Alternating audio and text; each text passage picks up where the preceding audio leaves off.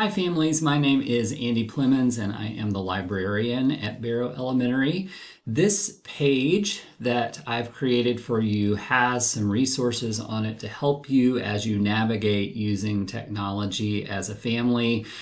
Technology, as you know, is always changing. There are always new things that kids are discovering to use, and as soon as you feel like you have a plan in place for your family of monitoring screen time and what your kids are doing, something changes or kids find a way around what you set in place.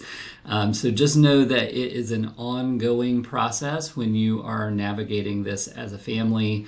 And there's no one right way to do things because, as we know, every family is different and expectations are different in each family.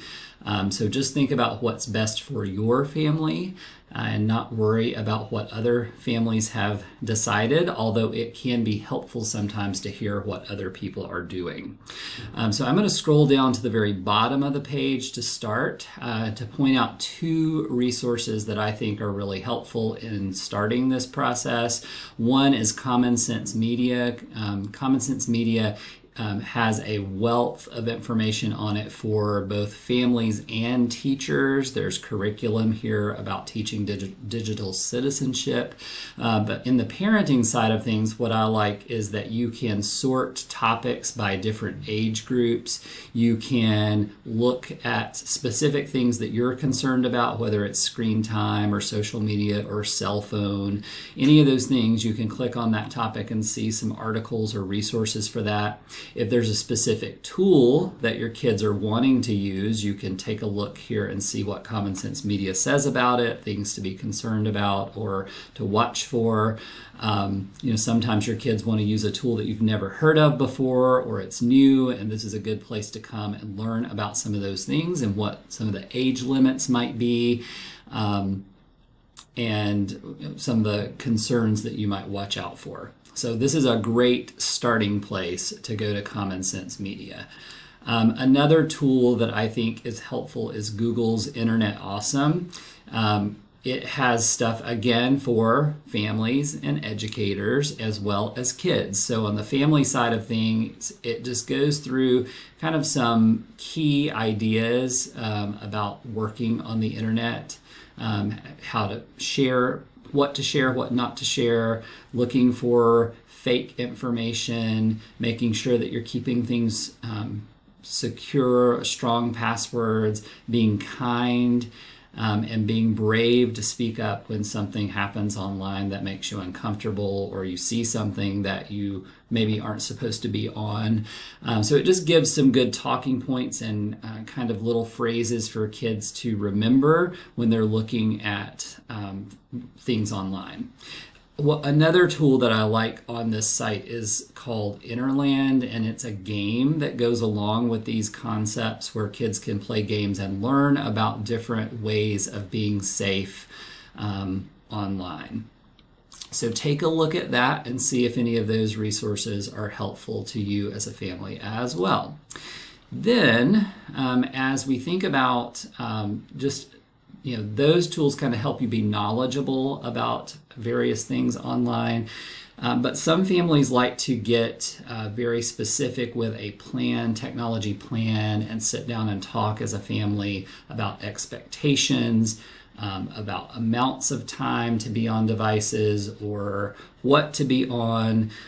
Communication is key and modeling is key. Whatever you talk about with your kids is something you should think about your own technology activity and how much you're on a device as well, because if kids see an adult online all the time, then they think that that's what they should do as well. So it's something we all have to be aware of, and I know I'm not always the best at it myself. But on this middle section of the Wakelet, there are a couple of tools that you might look at. One is just a family tech planner, and this again will break it down into age ranges to think about what's most appropriate for those ages. And the planner will just give you kind of some starting points of things to think about. But then as far as expectations, it has stuff recommended by the American Academy of Pediatrics. You can add in here kids' names, how much time. So really you're setting up kind of a conversation with your child, but also this could serve as a form of a contract of sorts if you want to go that route. And speaking of contracts, there is another one on Common Sense Media, which is more of an agreement, a family agreement, where you go through and it has some things already there. You can add your own. You, of course, could just use this as a model for you to type up something yourself. And then at the bottom, there's a place for everyone to sign. And then this could be brought out and reviewed and said, well, we all agreed, we signed it. You can make some modifications as you go if needed, but sometimes it helps to have it formally written down so you can go back and say, yeah, we did talk about this and you signed it right here. Then as you think about, once kids are on devices, some people like to use tools to monitor what kids are doing online, and some have more trust in their kids. It just depends on your child, your family, and what you feel comfortable with. But I did put some resources on here of things to think about when you're monitoring your child's activity. It's not just about getting an app to monitor for you, because there really is not a one-size-fits-all monitoring software, especially when your kids are on multiple devices. Sometimes these apps work with one particular device but not on another one. A lot of times stuff with iOS, like an iPhone, doesn't work very well with all the monitoring tools, because Apple has rules that they don't want other apps controlling their device. So you really have to kind of use multiple pieces of a puzzle to see what your child is doing online. But this article at the top kind of goes through and just gives you some things to think about as far as monitoring. Of course, there's the software, but just thinking about other things too, as far as communicating, thinking about web filtering, just knowing what your kids have, using family sharing. If you have that set up in your iPhone or cell phone plan, having rules about social media if your child is on there, although social media really is for most of the time ages 13 and up. But we, of course, do have kids with social media at the elementary age, even though that's against the terms of use. But these are just several things to think about. And then you can get into the different kinds of apps that are out there. Of course, people always want to look for something that's free, but usually free is very limited. This article kind of goes through and gives you several different options that have free versions for monitoring your child, but of course they also have premium versions that you have to pay for, and that usually is the case if you want a good, strong monitoring software. Although I've tried some of the paid ones for my own kids and really haven't found one that I love.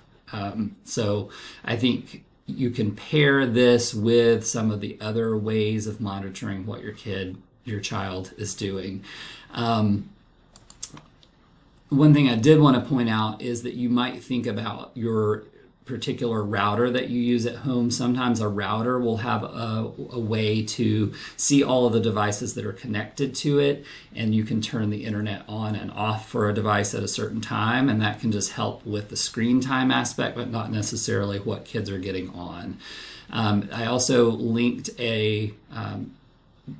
Apple's parental controls. If your child has an iPhone, this is a way that you can go through and set up screen time and what they have access to, what they don't have access to, how long they can be on various apps that are on the phone. So just know that this is a starting place. There's not a one-size-fits-all, as I said. I think just thinking about your family and what you need is the best thing to do. Getting ideas from other families and what they're doing, but just because one family is doing something doesn't mean that you have to do that exact same thing. Just tailor a plan that fits you. and know that we're all in this together. We're all navigating, trying to figure out all of these new things as they come out, and we do the best that we can, and it's not always going to be perfect. You do make a slip up, and then you learn from that and figure out where to go next. But you just put the best plan you can into place and then modify as you go. So I hope these tools are useful and this helps you think about this as a family, and I'm happy to chat with you if you have other questions or concerns or want to talk through something.